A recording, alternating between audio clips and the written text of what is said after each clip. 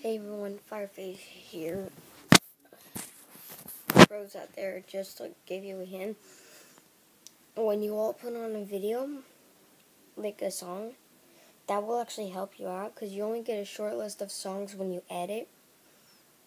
So you can put on a song and then make a YouTube video if some of you do that. Not sure. It depends if you guys are YouTubers and you guys are watching this. And so, you're going to want to put on a song that you like, and then go to YouTube, and once you sign in to your YouTube account,